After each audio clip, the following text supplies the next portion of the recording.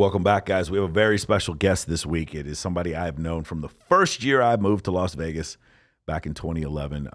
Very, very special person to me. She is a former Playboy Centerfold who has gone through, she's been in the shit with me for the last 10 years, so I'm super happy to have her on here. This is Miss Jessie Preston. How you doing? We're still going strong. Still going strong, man. The longest relationship I've had. Yeah. It's so funny because when I tell these old stories about how Vegas used to be, you know all the stories. Like you remember all It was a different time back then, for sure. I mean, so here's one thing, right? I try to explain this to people because the closest corollary to this city is to me is Austin, but not today.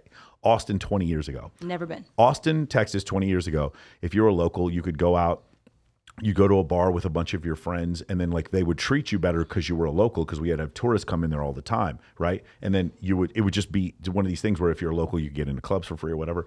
And this place now reminds me of that. But when I first moved here, when you and I were first living here, when we first lived here, there were like 3 clubs. Yeah. Right? There was Surrender, Marquee, and XS. That was it. That was it. And then later on, obviously Hayes opens up. But like when we'd go out for an industry night, we knew everyone was at the bank on Sunday. We knew everyone was going to be at Hayes on Thursday. We knew everyone was going to be. What was the one in the Luxor? LAX. LAX. Oh, dude, what was that? What night was that? Sunday night or Monday night? I forgot. I think it was Monday night. And then we knew everyone was going to be at Jet on Tuesday.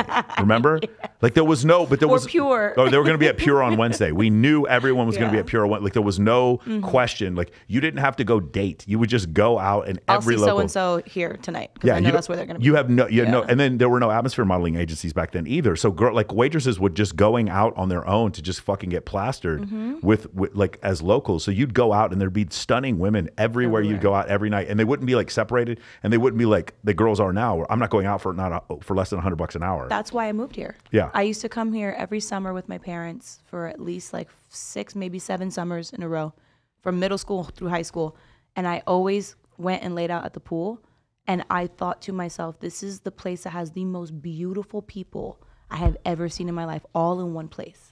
And I was like, I will move here one day just so I can stare at the beautiful people. That's exactly how I felt when I was in the military in 2007, and I came here for a full week. And I remember on the weekends just being like seeing normal people. But during the weekdays, I would go out to Tangerine. You remember that shit?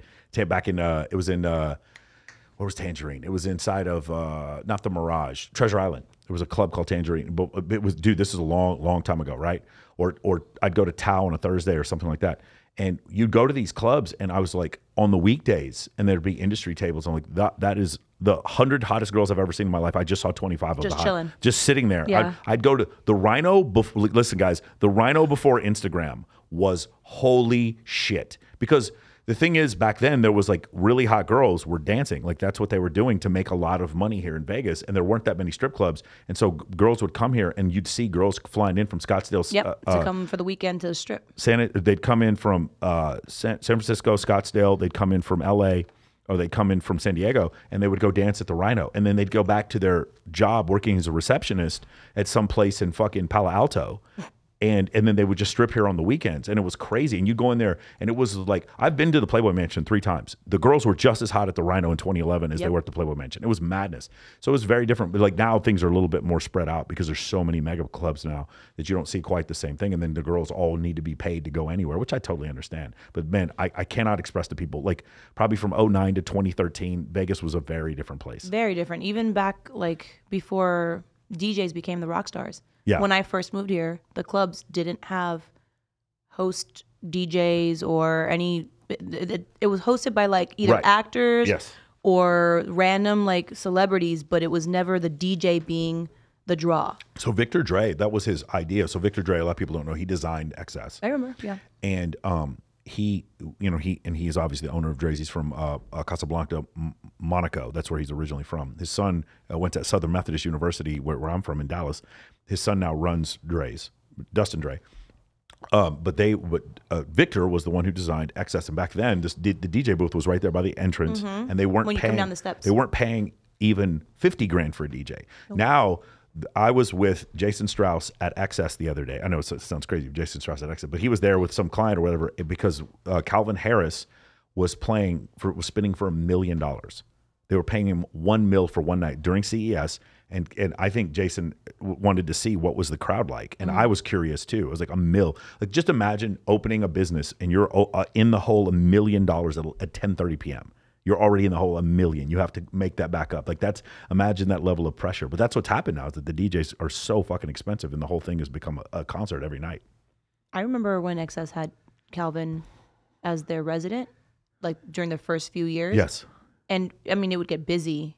It was really busy, but I don't think it was like packed or super sold out. And I think he got more and more famous. So it was actually Wayne Crane who started putting him at Surrender first. And then Wayne did that? Yeah, Wayne Crane. I didn't even know that. Yeah, Wayne and I've talked about this. Wayne kind of discovered Calvin before he was famous. The same thing with Skrillex. Skrillex, before he won those 3 Grammys, Wayne was like having the new artists would go at Surrender, and if they did well at Surrender, then they'd move them up to Access.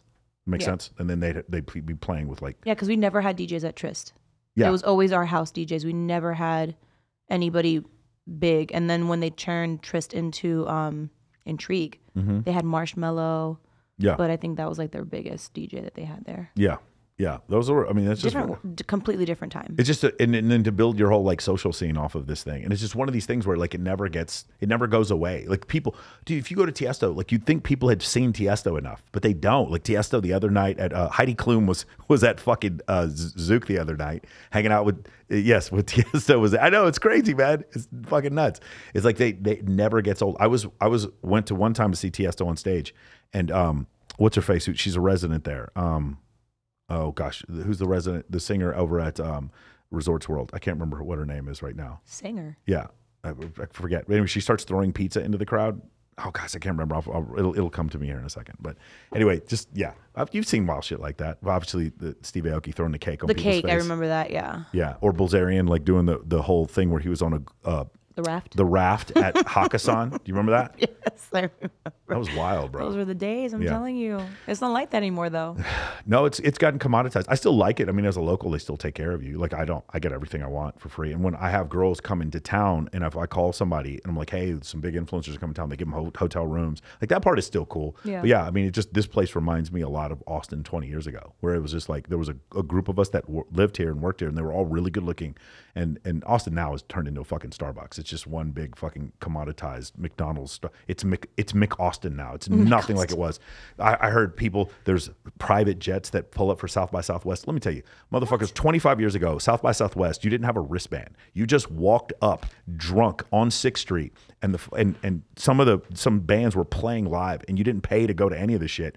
And then you'd go to this like crazy ass Alamo draft house. You would go to see these movies, like you'd watch porn in there. It was crazy. It was so different back then. Yeah. Anyway, sorry. Yeah, I lived in Austin for 9 years before I moved here. All right, so here's the thing. I'm curious with your situation. You shot for Playboy very young, right? You were like 18? I was just turned 18. You just turned 18. And so how did you were on MySpace before that? Is that how they found you? Like how, and by the way, you were engaged at 18? Did that also happen? I was engaged, yeah. So it was... Where were you living, Florida? I was still in Miami. Okay. They had my MySpace. They had reached out to me. I had turned it down. Obviously, I came from... You had 900,000 followers on MySpace when you were 17. Yeah. Okay. I had a MySpace since I think I was 15 or 16. Uh-huh. And then I didn't really take it serious. I didn't know what social media really meant, and I just kind of posted things. I spent more time editing my layouts and making custom backgrounds than actually taking the social media serious. Custom backgrounds on MySpace. You remember? People don't remember. MySpace, you could make... Oh, I made my own code. Yeah, you could write your own. You could literally write HTML in MySpace and change. It's not like it is on Instagram I now. changed everything. I made these borders flicker and this color and sparkle. Like I did it all. I spent more time doing that than anything else. Yeah.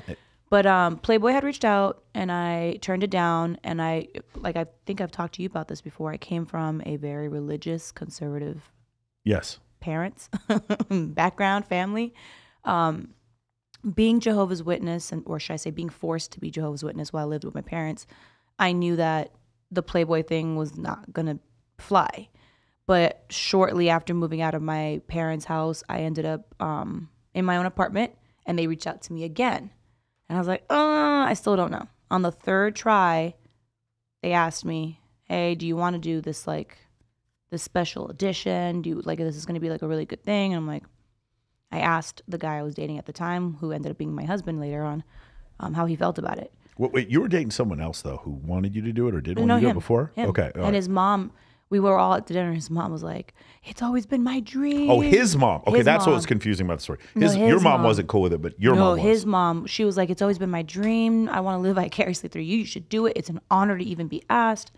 And he's like, "Yeah, go ahead and do it. You might as well, right?" And then everyone kept trying to tell me like, "Oh, it'll make your name blow up. You know, even if you don't get paid a lot, it's still great for just the publicity side of it." And I was like, "Okay," so I did it. And I ended up hating the photos. Yeah. I mean, I was 18 years old. I still had a lot of baby fat. I didn't look the same. I mean, that was my first pair of implants, and I didn't know what I was doing when picking out implants. So I picked out the ones that I thought looked good on somebody else without knowing that it would change when you put it on my body frame. I hated them. I hated them. But yeah, so I did it. And just like they said, it wasn't a lot of money. I ended up spending more money to get my hair done and highlighted and to look pretty for the photo shoot than I actually made off of it. But for a while, it got me a bunch of gigs hosting clubs in Miami and like little stupid background gigs and movies and shows and shit. But other than that, nothing major came of it. But again, I never pursued anything with it. It was just something that I did to say, okay, you know, I did something kind of cool in my life that I was asked. It was an honor, according to people. No, I totally so I understand. did it. All right, so a couple things I want to ask you. Like you said before you were nervous the first time you went to go shoot with them. By the way, did you ever shoot with them again, or did you just do that one centerfold? I just did that. I mean, it was in one day. We did 7 or 8 photo shoots all in one day. So they were able to use it for a bunch of magazines from that one day's shoot. Okay. But I never went and did it again. Oh, wow. Okay. I didn't want to go back into that again. And when you were doing the shoot, Hugh Hefner was on the phone with you.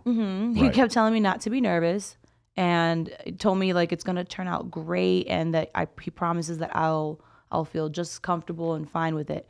And I think 10 minutes after he said that to me, I was like, okay, cool. And then every time that we had to take a break and the photographer had to change something on the camera settings, I was just walking around naked. And then I forgot that I had been uncomfortable before that. Sure. And I was so used to it already at that point. Everyone was so nice. I was like, oh, yeah. And you stopped wearing clothes since. I haven't worn clothes since. Pretty amazing transition. Thank you, Mr. Hefner. Appreciate that. Rest in peace. All right. So this is the other thing. You did not expound on this, but you said also you were not proud of your Playboy days. Is there a reason why? There's some stuff that you did that you weren't proud of?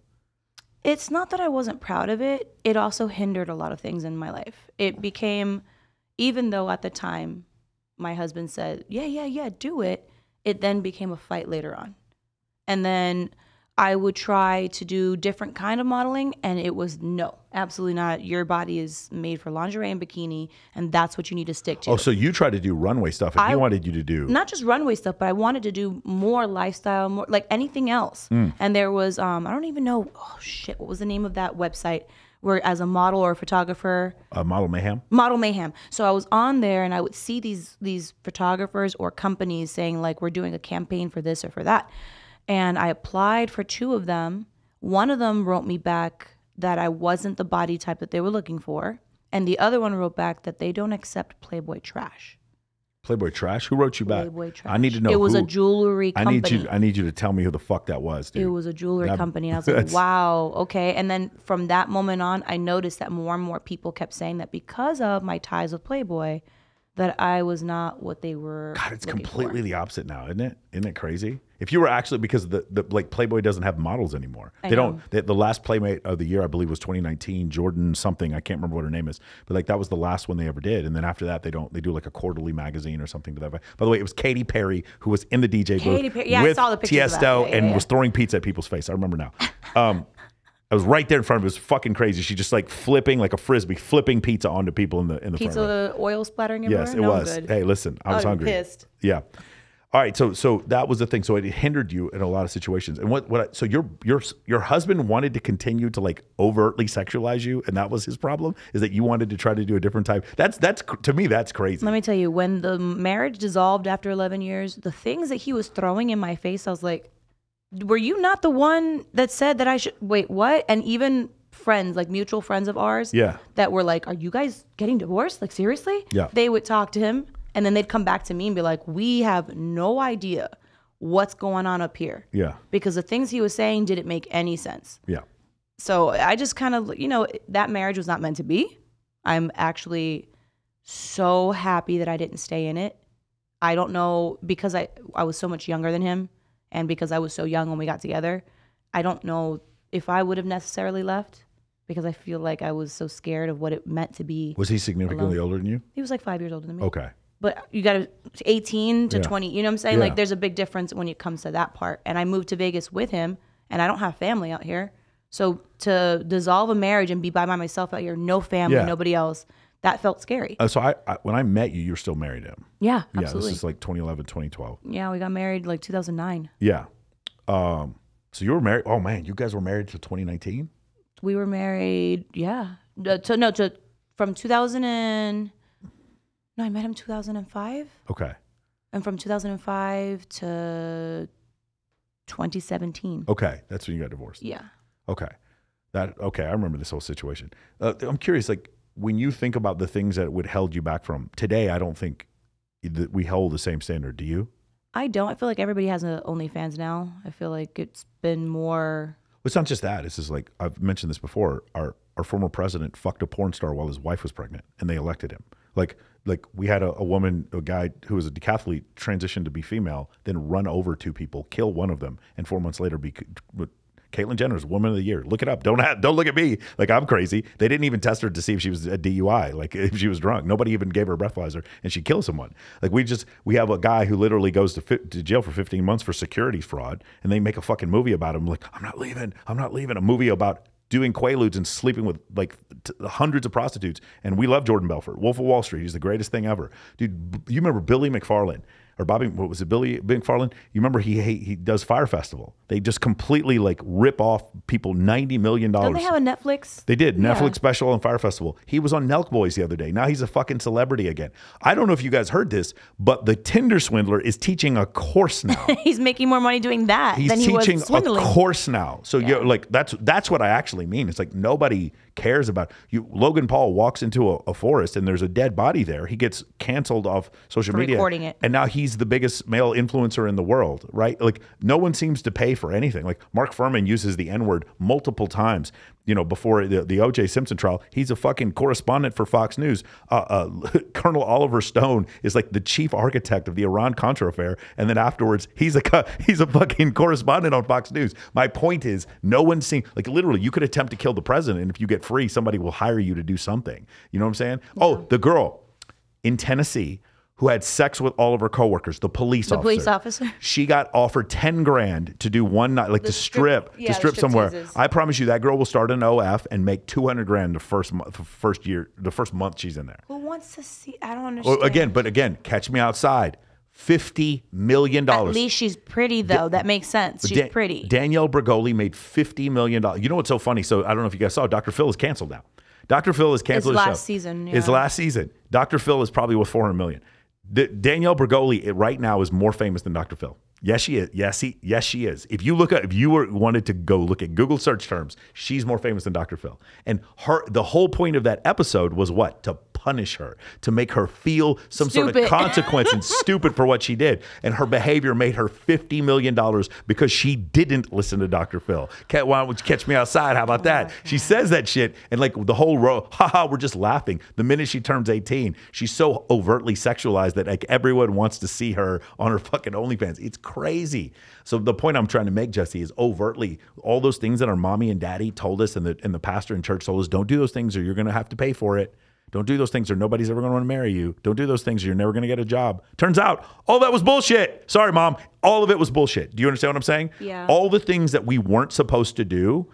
I'm not going to say her name because you know who she is. There was a waitress who worked at the bank who was one of the biggest porn stars in the world beforehand. Do you know who I'm talking about? Stephanie Noel. And so she was one of the biggest porn stars in the world, and she goes off and like literally quits doing porn, works over the bank, and then the guy gives her a fucking wedding ring like the size of my head. Afterwards, she has 2 kids with him. Like nobody pays for anything. That was the point I'm trying to make. Like there are no consequences for your actions anymore. There's no accountability. There's none. Consequences, I don't know, but accountability, you're correct. Yeah. Yeah. I mean, I just think that's what's different. So when you're like, oh, I was nude in Playboy, that's like, oh, well, okay, well, you can run our PTA meetings. It wasn't even that I was upset with being nude in Playboy. I was more upset with not looking good and being nude in Playboy. Really? I wish because they said to me, the vagina stuff is not really Playboy's thing. They don't post that. Yeah. They're like, it's going to land in a lot of shadows. We purposely position things so that it falls in shadows. And I could see my liver. Yeah. When the pictures came out, I could see what I ate for breakfast that day. There was a lot of vagininess. Yeah. It was not as conservative as they tried to make it seem. So I was a little bit upset with that. But do you realize that today, compared to Brazzers, Blacked, Reality Kings, whatever, like Playboy is a conservative outlet. Yeah. Like they are, they would be considered a traditional conservative outlet. Playboy, which came out in 1953, is a conservative outlet. But these new ones, like Bang Bus, are they're considered wild. You understand, like how far the Overton has? I looked at Amber all crazy the day when you guys said she's a penthouse pest. I was like, yeah, she's hardcore. That's so was crazy. Like the first thing to my head. Damn. But that's another thing. Like Amber Rose is a penthouse. She was penthouse pet of the month, December 2022, and she was on Access Vegas, the last episode. And she gets hired everywhere. She did a bikini competition yesterday. I saw you the one at Sartain. Fucking gorgeous. Yeah. Oh my God. Yeah. I mean, it's just one of these things where, and I think we can get into this later, you know, whole red pill thing. I think it's great, but a lot of dudes are like, oh, these women are so empowered that they've become delusional to the point where like they can't pick a normal dude anymore. Does that make sense? Because they have access to, Instagram has made it so that they have access to like superstars. I'm sure the number of celebrities that have crept into your MySpace and your IG profiles is probably more than you can count. Okay, we're not going to say anything. Sounds good. All right, we're not going to talk. Sounds good. I will tell you this. I got hit up on MySpace by a pussycat doll. Okay. And she asked for a threesome. Yes. But obviously I was with my husband at the time. Yeah. And I was like, I'm good. But I thought that was really crazy to have a pussycat doll ask me to come hook up with her and her, at the time, fiance. So we can skip around here. Also, Jenna Jameson asked you to have a threesome? No, she used to hit me up all the time and ask me like, girl, what did you do to your butt? I was like, I've never done anything to my butt. I'm Puerto Rican. That's what it is. It's called being Latina. Yeah. Arroz con guandule. But she was always really nice. And then she came in to XS with Tito a few times. And every time she acted like she didn't know me. And I was like, hi. And then she'd get home and she'd message me and she'd be like, it was nice seeing you. And I'm like, dude, you know what that is? I'm like, okay. You know what that is? She's probably just drunk. No, it's pills, man. Or no, whatever. I don't really. Or she was always so quiet. So the thing is, what you just expressed, that was my experience all the time. I would have girls message me. Oh, this still happens to me today. It's like, oh my God, I love all your work. I love your show. LOL. And I see them in person and then they act like they don't know who the fuck I am. And I don't know if it's drugs or fucking anxiety or whatever. Maybe anxiety. It's not most girls, but there are some girls that are like that. It's just so weird. And then like, or the other one that's crazy, it's like they act like they don't even know you. They barely even acknowledge your existence. And then you leave and they're like, where are you? Where are you? Where'd you go? Where'd you go? Where are you guys off to next? I'm like, you didn't even speak to me while I was dead. It's like it's more of an LA thing. Yeah, I hate that shit. But it is one of these really strange things. So your affiliation, obviously you've never done porn, but like your affiliation with, you've mentioned this before in a different podcast, you're friends with a lot of porn stars, obviously live in Las Vegas, going to AVN and stuff like that. And then you mentioned Jenna Jameson would hit you up. Do you go to AVN? Do you go to the convention? I was supposed to, and then everybody had COVID. So I was like, I'm going to stay home. I'm going to stay out of this one. Because Alex had COVID too. Everybody got COVID from being, I think they were all shooting the day before because everyone's in town. So they're like, oh, let's all fuck. So they were all shooting. And then they all gave each other COVID. Yeah. And then the entire COVID thing just went rampant at the conventions and the red carpet. So could you fill us back in, Alex, with the whole situation? I'm going to stay out of that one. Okay, so we're not gonna talk about that. Alex is doing well. Alex is doing well. And you and your affiliation with Alex was? That's we're not going to talk about that. That's like okay. Alex had some affiliation with pornography. That's all we're going to say. You guys can look it up. All right, cool. So the other thing that comes to mind with you first was you having a large social media following, and then they just keep taking it away from you. So when I have the conversations with other people about how you just do things that other girls do, but because you have curves, your shit gets taken down. Lindsay Palis and you were like two of the first girls that I think of when this whole thing's happen. First thing happens. First of all, how many have you lost account? Did you lose accounts before this, or like on MySpace or on Facebook? Or I never lost a MySpace. My MySpace was always consistent. When I first got on Instagram, I lost, I want to say 2 accounts. Okay. And I even lost my Facebook once. And they had a Facebook company party at Trist back in the day. And I was working it, and I was like, hey, who can help me here get my Facebook back? Yeah. Which one of y'all know how to help me? And so I got my Facebook back, and then a month or two later, they took it down again. And it was for nothing that was even, I put an emoji like 6 months ago. I wrote someone a comment like, don't make me hurt you. And it put like a fist emoji. Yeah. Facebook took it down and said that I was threatening and that I violated community guidelines. Do you think there are people that are reporting you that like do you ever have any obsessed fans that keep writing? Like there's guys who write me every time I have these girls on. I'm not going to say who they are. I don't answer their messages, but they write me these like 15 paragraph things about how women are bad and all this kind of shit. All the time. Yeah. So you get that kind of stuff too. All the time, but like these guys are like they're autistic and they're just writing these long messages, and I'm like not listening to them, and they think, you know what I'm saying? We're laughing because it's true, right? Why they gotta be autistic? Because they are, dude. When you meet them, they're like, are you still gonna do the autistic bikini contest? Huh? Oh my god. Okay, so you had an idea for an autistic bikini contest. That wasn't me. Obviously, I think that was Amber. I would never do that, because could you imagine if I went up to some of these girls and I'm like, hey, listen, you're really pretty, and we just want to let you know if you want you to do our ASD bikini competition. No comment. That would not go. No, but they have these meme. I follow so many meme accounts. Yeah, anyone that follows me knows that my stories every day are mixed in with sexy pictures and a bunch of memes to make people laugh. Yeah. I follow so many meme accounts, and every single one of them on the daily have stories or posts of girls completely naked. Yeah. Or in fishnet. Sure. So you can see. And you can see everything. Like the sheer. nipple, everything's protruding out of the fishnet, out of the holes, and it's completely transparent, but technically they're wearing something, so they're not getting in trouble. Yeah. Meanwhile, I would post pictures of me like this, completely covering nipples, everything. And because it was skin touching skin and no top on, or whatever my photo shoot was, and it was way before OnlyFans. It wasn't for OnlyFans. It was just like artistic, sexy photos. They would always get taken down. And now it's gotten to the point where the memes being reported as suicidal or threatening, or I've gotten a few times, I posted memes about like relationship stuff and narcissism, and it'll say, fact check, this is false information. And then another one I got the last time that my account got taken away, they took it away because I posted a meme of two Spider-Mans pointing at each other. And one said flu and one said COVID. Yeah.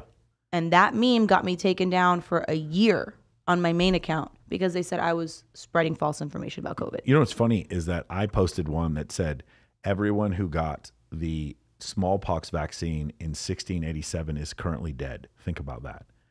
And obviously, it was actually a pro-vaccine meme, and they suspended my account for it. Like it was so incredibly stupid what they were doing.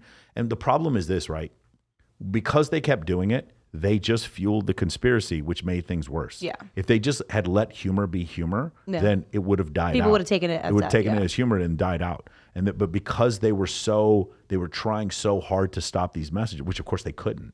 They just made the messages more powerful. They spread it more, yeah. Like when you keep talking about there's a conspiracy against me, and like, oh, it was no conspiracy, and then Andrew Tate loses his Uber account, his Tinder account, his Instagram account, his Square account, his Twitter account, his Facebook account, all at the same, like within an hour of each other. Oh, but there's no conspiracy? Of course. Like you make it look like a conspiracy when you do that. I'm not saying it was, obviously these heads of social media companies talk to each other. But like when I saw that, I was like, oh, you just proved it's a conspiracy. You know Are there actual humans working at Instagram and Facebook? Yeah, like actual humans? So here's the funny part. So I have a friend of mine who was working there, and he keeps talking about them like repeatedly trying to turn over the work to algorithms and laying people off. So he got laid off. And then so when I try to file an appeal for something, it's taking longer and longer for me to get an appeal for anything. But at least you're getting someone, like I'm appealing stuff that is very obvious, like, hey, look at this meme about being in love and dating within someone's love language. Yeah. That's not a suicidal meme. Yeah. So can someone, when I appeal this, can someone review this and come back to me like, oh, damn. But someone's still coming back to me like, we reviewed the content and we agree it goes again. Like, how? If you read it, you know that it's not suicidal, not porn, not a fake fact. Like, is there actual humans working there? Yeah, I don't think very many. I think they're essentially going to get to the point where there aren't any. I mean, there's simple solutions to this. Like number one, what you do is you you send, like, what'll happen every time you log on, you'll get a message from a prompt from them, and they'll be like, does this photo, in your estimation, violate terms of service? And it'll be like a hot girl or whatever. And you just have 100,000 people vote yes or no. And like you do 5 or 6 of those a day, and then you let the community determine whether or not terms of service is violated. If you did that, it would be fine. And it's a simple solution, but of course they will never do it. So anybody can hate you. Anybody can hate you. Yes. And just decide to report all your things. Yes. And it doesn't matter what you can do about it, just because. Right. So Instagram enforces bullying. Instagram promotes when people bully you as an attractive woman, Instagram takes your account down. But they don't give you the benefit of the doubt. And in doing so, they support bullying. But they don't see it that way, because from their estimation, you don't have enough agency to decide to wear a bikini on your own. You're only doing so because of a patriarchy that forced you to do so. And so in their mind, they're doing what's best for you by taking your account down. I'm paraphrasing, but that's essentially what they believe. If they didn't, then why would you see other content creators who are outside the normal spectrum? I don't really like to use normal, but like when you see, like, if you go on TikTok and you see somebody who makes content for homosexual men, they never get their account taken down, ever. Call me on that. I see guys like rubbing them oil all over their body, hypersexualizing themselves. What is on your algorithm? No question whatsoever. No. So here's it's a funny question. So there was a friend of mine, and she started dating this dude, and she was questioning whether or not she's like, he comes as seems sus. I check his IG. He has a few followers. I check his Instagram or it's TikTok, and he's got like 1 million subs, and it's very clear he's making content for homosexual men. And I'm like, and I'm watching this, and I'm like, wow, if this was Kindly Myers, she would have got her shit taken down in 5 seconds. I can't believe this. You know what I'm saying? I also know another girl, she has like a fucking 1800cc boob job, and she's Asian, but she looks trans. But she's not. She's actually just a woman. But because she looks trans, she's never had anything taken down. Nothing. Not a single thing reported. It's crazy, man. It's like one of the strangest things. If I'm wrong, go prove that I'm wrong. I'm not. Like that's essentially what's going on. But I think what happens is also, if you looked prepubescent, they wouldn't take your account down either. If you look like you haven't gone through puberty, TikTok has no problem promoting you and Daisy Dukes dancing around. But as soon as you have boobs and look like a woman that can breed and have children, done. We're going to take you off the platform. I've said this before. These social media companies hate women more than anyone. If you want to talk about misogyny, there is no one in the manosphere or red pill who hates women more than Instagram. Like, Instagram is like, hey, you guys wanted to make a living using our platform? Thank you. You helped us grow our platform. Now fuck all of you. Now we're going to take away all of your accounts and anything that you state. And like, it's one of these situations where it's like such incredible hypocrisy that nobody wants to call them out on, because I'm not stupid enough. I'm not so young to forget what Instagram used to be like and now what it's like now. I mean, don't you have to be 18 to have an Instagram? 13, I think. Did they change it? Because didn't it used to be 18? I don't think it was 18. I was thinking they should just create a platform where it's 18 and up. That way the whole like, oh, this is indecent, this kind of photo is indecent. Not to say that you can post porn, but just like, not so much shit can be classified as community guidelines, because now you're going on this specific platform for this kind of content. No, it's not though. It's incels and like fundamental religious people who see your content and just report you. By the way, did you hear? What? Did you follow Dan Fleischman? Yeah. Yeah. Did you see that they're going to start charging for verification? On Instagram? On Twitter. I don't know if they're going to do it on. Oh, he was Instagram. talking about Instagram. Well, I know Elon is charging for verification on Twitter. If Instagram wants to charge for verification, I mean, that would probably be a better, more legitimate way than what they're doing now. From what he was telling me yesterday, they want to start charging because there's all these black market verification companies that will get you verified, and they're making millions of dollars, and Instagram's not seeing a dime of it. So now they want to start charging for it, which, if you want to charge for the verifications that you already do for free, cool. But I would hope they still be vetted the same way. Yeah. Because if anybody can just pay $1,000 to get verified, then it's just like being able to buy a Birkin at Walmart. Would you really want it? Would you really still spend $50K or plus on a Birkin if you can get it at Walmart easily? I don't even care about being verified now. I don't care about it either. Like now, we've gotten to the point now where I know so many Forex traders and fucking scam artists that have blue check marks that I don't want one. Yeah. Like I've seen people with 200 followers that have a blue check mark. What does that do for you? If I was a celebrity, I would actually ask to like be unverified, just to like go against the grain. Just be like, hey man, I'm not going to stand for like the shit that you're doing. How cool would it be if that would be funny if it Rebel. was if like I don't want your blue check mark. LeBron was like, take away my blue check mark. I don't want it anymore. Like, and then you know what I'm saying. But it was still LeBron. So here's the other thing. So you lost several different accounts. You've gone through the transition of how things have changed. You see how these girls are like making so much money, and then the transition to OnlyFans that happened during COVID. and how so many girls have done that. What's so interesting to me is how it's changed like the dating scene, how OnlyFans and Instagram have changed the dating scene to where it's one of these things where a woman can make a ton of money from not even being that cute. You've seen a lot of girls make a shit ton of money and they're not even that pretty.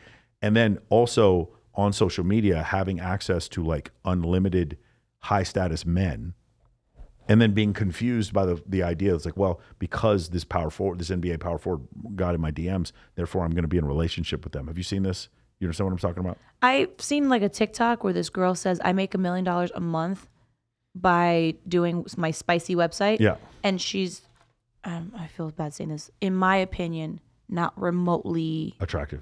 In my opinion, not my taste. And the comments, if you look, all those videos that she posts on TikTok go viral. Yeah. And every single comment's the same. It was like, yeah, right. Who's paying to see your stuff? She lives, I think, in like Alaska, and she lives in an igloo. Yeah. So I think her content is her doing either softcore or hardcore porn inside of ice igloos. Okay. Now, so that might be. I will subscribe to that. I will go ahead and maybe that might be her like niche or whatever that she's doing, but like nobody really truly believes that she's making that much money off of it. And there's so many girls that I'm just kind of like, they make $200K a month. Yeah. And they have no boobs, no butt, no curves. Yeah. They look like they're living in a trailer park down the street. Mm-hmm. Yeah. How? I don't understand. I don't. But I want to know who's paying. Like, I want someone to like DM me and be like, hey, this is why I pay for that. I want to know why. I want answers. Well, the answer is someone is paying. Like that part is verifiable because of our revenue that OnlyFans is reporting. We know that part is, but the thing is, what is it? It's a symptom of exceptionally lonely men who have been created because of a society due to smartphones, social media apps on smartphones, and then the like asymmetry of the way men are treated by women, specifically because of social media. When I say asymmetry, I mean like women who are all chasing after the same top 20% of men, and then the bottom 33% of men they don't even see. Like you know, you see a cute guy at the mall, and you remember it. You see like a 5'4", you know, Hispanic guy who's your cashier at Walmart, and it's not that women think he's unattractive; they just don't even see him. They don't even notice he's there. Like I had Jamie Villamore on here. It was like, yeah, I think the average guy in the United States is like 6'2". And I'm like, no, it's not. That's less than 9% of the population is that tall. It's so crazy when you see that. Like, so a lot of times where women will do that, they have this belief that because they're getting so much attention on social media that they're going to be able to then turn that into a relationship, and it just doesn't work out that way. A relationship? A relationship. Like dating. Yes, I know girls who go on social media. They get a ton of engagement on social media. Then they'll date a guy, and the guy does not hold up to the standards of the guy with the yacht in Monaco. And then they're like, because you don't hold up to these standards, I want more. I want more. I want better.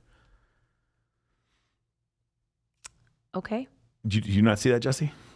I use social media differently. I think that's the difference. Is that I don't like I post on my story all the time. I don't date people based off of social media. Yeah, that's good. Like, don't hit me up in my DMs. You're not going to get a date that way. Right. Like when I was single. But other girls, you don't see it. I don't know what other girls are doing. I do know that they get 200 likes on a photo and all of a sudden they think that they should be red carpeted everywhere. Yes. Okay. Yeah. But the dating scene, I would never date somebody off of social media. Yeah. I would prefer either you have no social media whatsoever, you're completely just out of that world, or you have social media and you use it for like a business. But if you're the kind of guy that follows a bunch of girls, like I'm not even going to look twice at you. Even though I'm one of the girls that I'm expecting to be followed by dudes. Yeah. I'm one of those half naked girls that girls hate your man following, but I still would not date that guy. Interesting. That is interesting. Double-sided sword there. Can you talk about this point? Full Tilt Poker. Were you involved with him? When it was not Full Poker. Yeah. Victory Poker. Victory Poker. Sorry. Were you involved with them? I was when I first moved to Vegas. It was the very first thing that I did. It was Dan Fleischman, Dan Bilzerian. It was Sarah Underwood, Jessica Barciaga, Natalie Marie, me, and Jessa Hinton. Jessa Hinton? Was Anna Cherie, was she part of that? No. Okay. What was that like? What was that whole thing? Because that actually started a lot of, remember, I think that started before Instagram, and a lot of those people became huge influencers. Yeah. It was fun. It also is kind of the starting point of, I think, the relationship that his book was kind of sort of around. What? Well, you're talking about him and Jessa? Mm-hmm. So Jessa, yeah, if you guys read The Setup by Dan Bilzerian, Jessa has a pretty big role in the first third of the book. Because Dan lives in Panorama Towers, and he has a player. Like he falls in love with Jessa. I mean, he says he's in love with her at one point, and they just go back and forth. And then what ends up breaking up the relationship? Did you read that part?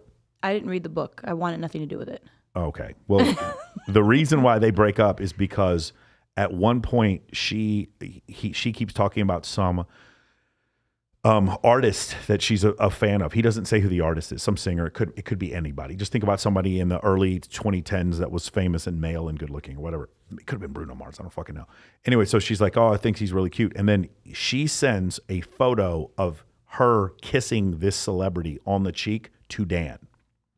This is all in the book. And then Dan is done with her after that. And that's when he breaks up. And then that's like, there's like big changes that happen after that. But Dan goes into very specifically the girls that he fell for: Lauren Blake, Sophia Beverly, Jessa Hinton. In fact, I don't even know if he uses their last name in the book. But he calls them by their first name. And he's very specific about it. But the Jessa Hinton thing I thought was interesting. I didn't know Jessa at all. I've met her twice in my life. And I know she was like a big deal. And then she ends up dating Dan. And then afterwards ends up dating the guy who is now married to Britney Spears, Sam Asghari. Do you remember this? Mm-hmm. And then leaves Sam Asghari and then is completely into women now. She's always been into women. Okay. Even when I first moved out here, she was telling me about how she had been dating some girl, and they dated for a hot minute. Yeah. I want to say right after Sam. Was it after Sam or before Sam? I think there was a gap between Dan and Sam. Yeah. And she was dating a girl, and she was full, like, for at least a year they were together. And I think they lived together and everything. She's always been into girls. Yeah. But those days were... No, the opening for Intrigue, it was a video of her and Sam getting out of an elevator. Do you remember this? Mm-mm. This is before Sam married Britney Spears afterwards. Which, of course, like, still is mind-blowing to me. I just, like, this male model that I used to interview on the fucking red carpets at Fleischman's events is, like, married to Britney Spears. It's just crazy to me. So random. Yeah, it's just super random, man. But, yeah, I mean, those are, do you remember anything? Like, when you first moved here, what were those times like? I didn't have a job yet because I moved out here without a job. Yeah. But I ended up, I forget how it is that I even got hooked up with Fleischman and Bilzerian, but they asked me to come do the modeling stuff for the company because they were doing the Victory Proker stuff. Mm-hmm. And also we were doing stuff on the Speedway. So we did videos of us like racing cars. We did a helicopter thing. We would always go, like, there was like at least 5 or 6 parties that we went to at Bilzerian's penthouse in the Panorama. Mm-hmm. He had a chef. I remember going into his bedroom and he's like, look at this really cool thing. And he like held up a bulletproof vest, and he made someone wear it and then shot them. At the party? At the party in his house. I was like, okay. Wait, he shot someone with a bulletproof vest on at his house? Wait, what? Okay, all right. That's great. At Panorama Towers? At Panorama Towers. I'm not sure if that violates I was like, the HOA or not. I'm not sure if that really happened. That's crazy. No, what's crazy to me is that, I don't know, I forgot what floor it's on, but like there's a story where there's a girl, he calls her Michelle, throws a phone off the balcony and it survives. And I don't know how that's possible, but yeah, it's one of the craziest Threw stories. it into where? He threw it out the balcony, and I think it landed either like down by the pool deck, or I don't know which side of the building his apartment was on, or Bilzerian's balcony was on the side with the parking lot, and it landed in one of those, like, there's like trees, there's these little houses down on the 4th floor, these apartments on the 4th floor, and they have a backyard, and there's trees there. So maybe it hit like something soft. I'm just saying, like, even if he's on 30, like, that's 26 foot, 260 feet, or 250. If it lands flat, there's no 13th floor, so 250 feet. Yeah, maybe, I don't know. That's crazy. Yeah, I forgot to ask him that story. But those were crazy days for sure. Those were crazy days. Okay, can we talk about this? Hot girl history, okay? Hot girl history, which is the concept of, before 2000, if a girl was pretty, she had to go out and show that she was pretty. She had to go somewhere. Because there was no social media. And then bottle service happened. So 3 things happened in 2004. HDTV, text messaging. We already had cell phones. Normal people had cell phones back in 98, 99. Text messaging was already in Europe, but it wasn't big in the United States until 2004. A lot of people think text messaging was like with the original cell phones, but it wasn't. We didn't get into texting until 2004. And then the third one was bottle service. Bottle service started around 2003, 2004. Do you know the first place that had it in the U.S.? Vegas? Yeah, no, it was Marquee nightclub in the Meatpacking District. It was opened by Jason Strauss in 2003. You should read a book called Very Important People by Ashley Mears. She goes into that. That's where the whole bottle service thing happened. That Marquee closed down and then reopens as Marquee like redevelops itself. But Jason, I was talking to him the other day. He was a promoter, like passing out flyers a long time ago before it's really crazy when you think about that. And then he got involved in nightlife as in the management. Now he's probably the most popular. He is, I think, I know Grubman is really important in Miami, but I think across the entire planet, I think Jason would be number one because of all the Omnias and all the Hakasans and all the marquees on the planet that he's in charge of. I think he's probably the most powerful man in nightlife on the planet now at this point. And you saw the MGM Sphere that's opening up behind. Yeah. That thing is incredible. Yeah. I can't wait to go to watch a show in there. That thing is crazy. But back then, so in 04, all those things change. And then from what happens after that is like 05, then MySpace comes out. And now this is the first time where we can all see Tila Tequila. We can all see Jessie Preston. You start having what was her name? Forbidden. What was her name that she died? Oh, I know who you're talking about, but I can't remember her name. And then, dude, Tom is creeping in girls' DMs too. Like I know a bunch of girls, Tom from MySpace, Tom Anderson, he was like creeping in their DMs to like try to talk to them. And then like that happens like 05 and then that blows up. And then then Facebook comes out in like 2010 and then 2012 or 2011, 2012, MySpace comes out. And I think it's 2014 when Facebook buys MySpace and then the terms of service change. But what happens with girls is like they go from this point where the prettiest girls were stripping or they were going to nightclubs or they were working. You remember Hooters used to have pretty girls? They don't anymore, but Hooters used to have like stunning women. All these things used to happen. And then as we got into the social media age, girls like would stay at home and then dudes would not be able to get access or see these girls when they were out. Yeah. And you just saw this transition where men were literally like being educated by their smartphones. And then what happens? Learning how to be men. Correct. Then what happens in 08 is we get the Facebook app on the iPhone. The iPhone comes out in 07. And then from that point forward, you start seeing this incredible increase in the number of men with zero sexual partners. It just like flies up from 18% to 33% in like a decade, a little longer than a decade. And it's just one of these crazy things that's happened throughout this. You look confused. Because I would think it'd be the other way around. No, it made it easier for guys who were good with women to get more women. And it made weirdos, like it put them even further behind. Because it like stunted their growth, no, their social skills. No, so just I want you to think about it from you're a woman's and you're on social media and you're getting a lot of attention from a lot of different places, right? Okay. The guys who don't have a social media profile of things to show, they don't even exist to you. They don't even look bad. They just don't even exist. And you probably have weirdos messaging you, and you're like, they aren't even weirdos. They just look like normal guys. They're just not a ton of attention. Not you, Jessie Preston, just average social media girl. Mm-hmm. Okay. And what happens is when the celebrities message you, you notice them even more. So like a good looking guy or a guy, let's say a guy with a nice car back in 1995, he could show off his nice car, but only the people who are around who could see it would know that he had a nice car. But now on social media, now he gets to show that off to everyone. Does that make sense? Yeah. And so what you have is just imagine like, here's all the men and all the women, all the women want the top 20% of men. Whereas the men are willing to date like whatever woman that they can get. So the way it generally works with the hypergamy pyramids is women will date their level or higher and men will date their level or lower. And so when you do the math, what you find is like a lot of women, here's the other part. You remember the study I told you about where 33% of men were having zero sexual partners? Mm-hmm. Women were reporting the same number of sexual partners. So think about that. If women were reporting the same amount of sex and 33% of men are having zero sex, what does that mean about the top 20% of men? Are these numbers like... something that someone's just saying? No, the survey. There's a U.S. Census Bureau. Right, but how do you actually know that they're only having sex with one partner that entire year? Okay, well... Instead of saying that it was one, but it was really 35. 1 to 35 is a bit of a stretch. Like it's statistically unviable that a lot of people were saying I'm having zero sexual partners and they had 35. You might get that like 1 out of 100 people. That's not going to be super common. But how many dudes do you know? In women, it probably would be. For sure. But well, women were actually reported having more sex. They went from like 12 to like 16% of women. My question to you is, do you know any dudes who've been with more than 200 women? Stop looking, that's fucked up.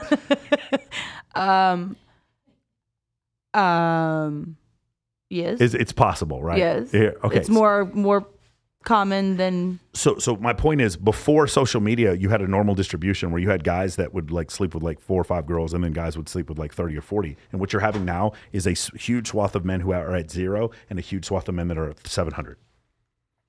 Do you understand? Yeah. Do you remember like what Walmart did to dating? What Walmart did to like these mom and pop places? Everyone went to Walmart and they closed everybody else down. Yeah. That's what social media has done to dating. There's a small group of men who are getting all the attention. How does a man come out of that? You have to pay attention to the profile that you put out on social media. So let's say you live in mom's basement. You don't have money. Okay.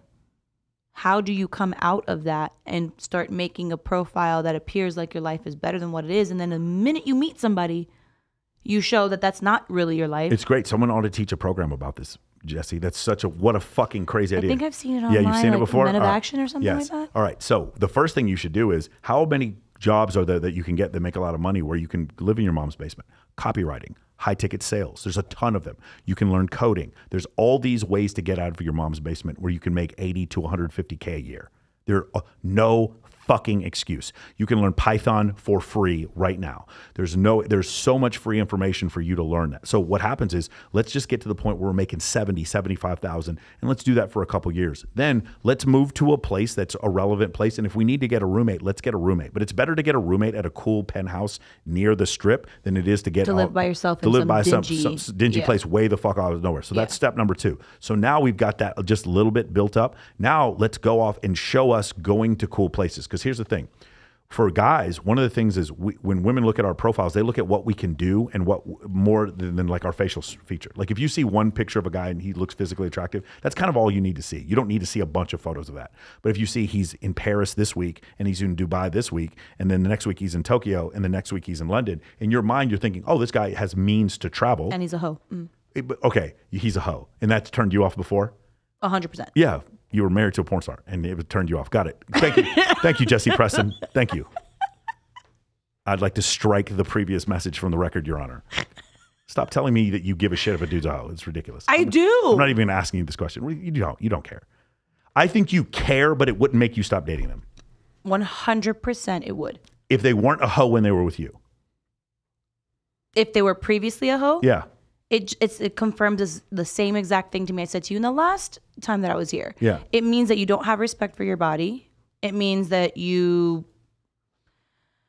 I think that men who have sex with lots of women does not determine whether or not they have respect for their body just because they had a lot of sex with a lot of me, it does. Because I'm on a more spiritual end of it. I believe that every person that you have sex with, you exchange a spiritual part of your energy with. Yes. On top of the physical, I read that. Physical stuff. I read that paper. No, I do not. Okay. I do not think that guys should get a free pass because they're men and built to spread their seed. No, I don't think they should get a free pass at all. What I'm telling you, though, is that it does not affect their psychology. So let's talk about another study. This one, I haven't mentioned this one before on the call or on the show, but there's a study that shows the number of sexual partners that men and women have before they get married and how it affects their marriage. It has to do with the amount of women people. So basically, people get married and then 10 years later, they do a survey on them. Are you very happy or not very happy in your marriage? Does that make sense? Yeah.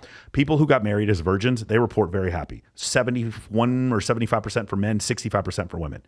After 1, 2, 3, 4 partners, it drops for both of them. Once you get to 10, women plummet. Men go up. Men are actually happier in marriages once they get to like 11, 12, 13 partners.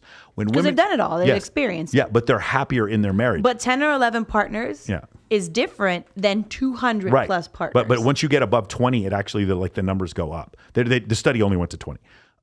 For women, once they get below 10, they get below 50% as far as how. Now, to be fair, like the highest point was for women was 65%, and the lowest point was 52%. At no point did it go below 50%. Most women were still happy in their marriage after 10 years. But the thing is, it did show. Now, here's the other crazy part. If you've had more than 20 sexual partners, it's like a 17% chance that you'll stay in your marriage and not get divorced. Remember, on balance, the whole population has a 53% divorce rate. On balance, 70% divorces are initiated by women. And when men are divorced by their wife, they're 9 times as likely to commit suicide. These are real. You want to talk about real problems, Jesse? These are like real problems. You want to talk about like real, actual. So the bigger the hoe, the happier long-term. No, it's not marriage. It's not happier. It's that it's happier or not happier. When men have lots of sexual partners, it does not affect their relationship. Sorry, get as mad at me as you want. Quote the Bible to me all you want. The reality is the reality. If a man had 200 sexual partners, he's not more likely or less likely to cheat on his wife. He isn't. No. Let me put a caveat. If you're at 0, yes, he is more likely than a guy who got married as a virgin to cheat. Yes, that is correct. But what causes men to cheat actually has more to do with their options and less to do with their previous sexual partners. What causes women to cheat has to do with their it has to do with their previous sexual partners. It does. It's see, you're rolling your eyes at me. But this is not my opinion. This is just what studies will show. You can look up, it's a GSS survey. I'll send it to you if you want to look at it. No, it's Center for Family Studies. That's the one that the Institute of Family Studies did that survey. But that's the one that happened.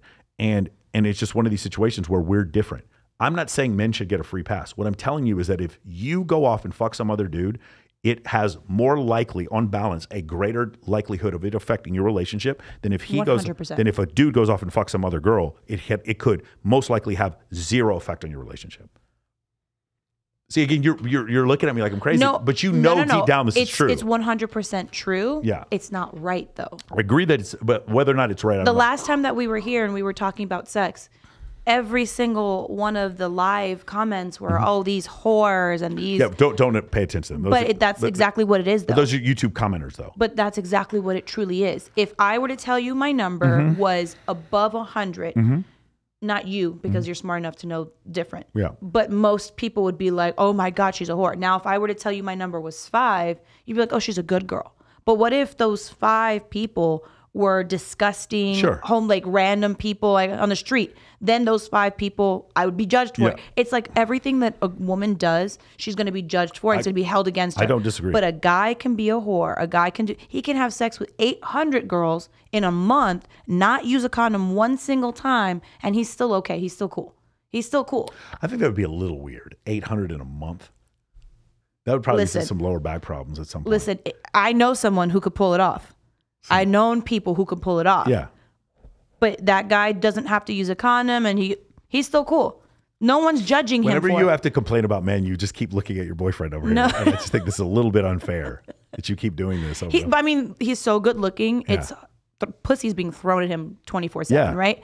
So I, on the other hand, I'm sitting here trying to establish I would like a humble, conservative, normal relationship that has threesomes once in a while. But all of these things that are just kind of traditional for the most part. And everyone looks at me like because I do OF or because I must be a whore. No, actually, so you're not. No, I agree with you, but that's not why they're saying that. They're saying that because you're pretty and you have curves. It's not because you do OF. Do you understand? What is the problem with having a curve? I don't understand. We're having 2 different conversations. What I believe and what the world believes are 2 different things. One of the reasons why a lot of girls just went ahead, like the Caitlin Runks and the Lindsay Palaces eventually broke down and did OnlyFans, is because people thought they were whores anyway. Do you understand? Caitlin Runk has never shown nudity on anything she's ever done, but because people already have this feeling, they already perceive this about her, she's like, then I might as well fucking do it anyway. Same thing with Lindsay Palis. She's like, Lindsay Palis, she talked about one time going into Mastro's and they made her put a second jacket on because her boobs were too big. Wait, what? Literally, I would file a class action lawsuit against them for something. They did that to me going on an airplane, going to Seattle. So you understand my point. So the problem is you're sitting there, you're saying it's because you were in Playboy and it's because you were on OnlyFans. 99% of people you encounter never get to know that you were on OnlyFans or in Playboy. What they do get to see, though, is what you look like. And what you look like to some men, because they will never possess you, their response is hatred. Does that make sense? Yeah. That's actually more where it comes from. If you weren't attractive and didn't have curves and weren't appealing to men, then they wouldn't be doing this. See what I'm saying? In what world does that make sense? It's nothing that makes sense. It makes sense when you realize these men are hopeless. Let's go back to the original thing. These 33% of men, they'll never possess you. Yeah. So what's the response? They're resentful. There you go. Yeah. Okay. No, but also your existence and your lack of acknowledgement of them to them is rejection. So what do they do to protect themselves from rejection? Jesus Christ, what a life. What do they do to protect themselves from your rejection? What do they do? 304s. That's what that hoe upside down is 304. That's why it's called 304. So they call it 304s. They call them hoes. They call them all these different names. Why do they do that? Because they're protecting themselves from the rejection that they get from you not acknowledging their existence. Does that make sense? And you also remind them of other women that are attractive in their life that don't acknowledge their existence, so they protect themselves. It's really funny because I did Rule 0 here the other day, and it was funny because I was worried that sitting here with a bunch of manosphere guys that they were all going to hate women, and every one of them agreed with me. They're like, these women who are showing their bodies off on social media, it's fine. I don't give a fuck. It's great. These women are hot. You know what I love is having my girlfriend sitting on my lap in a hot tub and having fucking beautiful women shaking their ass all over the place. None of it bothers me. I don't look at them and be like, "Man, where's your father figure?" I don't ever feel that way. I'm like, this is fun. Express yourself. I don't give a shit. Right? But these guys are like, no, because why? Because they don't get to participate. They don't get to come to the party. It's like, it's the person who hates on the club or hates on the guy in the VIP and you can't even get in. Do you understand? Yeah. So that's why they act like that towards you. It's not because you did Playboy. Now, later on, once they look at, oh, she did Playboy, therefore she's a hoe. They're just looking for evidence for the justification of their original belief. Does that make sense? You're pretty and don't acknowledge them. Therefore, I need some sort of way to fight back. That's what's going on. So an actress in Hollywood who does a topless scene or a sex scene, and she's nude, but as opposed to an OnlyFans model who does topless pictures. I think you're conflating what Hollywood thinks. So Hollywood gives you credibility for being in Hollywood movies, but no, people, if you were to ask people, do they think so-and-so who did a nude scene like Margot Robbie or whoever is a hoe, they'd still call her a hoe. Yeah. You'd think they would call her a hoe? I feel like they would be like, no, she's an actress. Let's just say this. Margot Robbie's not a hoe, or at least I don't know her to be one. My point is these same men would call her that. 100%. Yeah, of course. Because Margot Robbie doesn't acknowledge them either. This doesn't make any sense. It doesn't make any difference. I feel like it gives them a pass. I feel like everyone picks and chooses when some things are okay. Mia Khalifa, let's talk about the opposite. Mia Khalifa started making comments about men who date younger women are missing something inside. And of course, my response was, yeah, they're missing younger women. That's what they're missing. But here's, yeah, I'm sorry. Never gets old. So the thing is, Mia Khalifa, why is Mia Khalifa saying that? Because who's she getting rejected by? Younger men? No, Mia Khalifa, the men that Mia Khalifa tries to date now, I'm not going to say this about Mia Khalifa. I'm going to say in general, this is a hypothesis. This is a narrative I've seen before. A woman does adult porn, she does adult films, and then later on wants to have a normal relationship with a normal guy.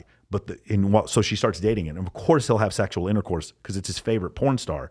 And in her mind, she's getting ready for a long-term relationship. And he's just fulfilling a fantasy. In his mind, he's fulfilling a fantasy and fucking his favorite porn star. I think that's happened to her several times. I think that's happened to Lana Rhoades several times. And because the two of them keep experiencing this, their response is, men are shit. When are they going to step up? Porn should be illegal. And dating younger women, it should be illegal. Do you understand? Yeah. They're talking their book.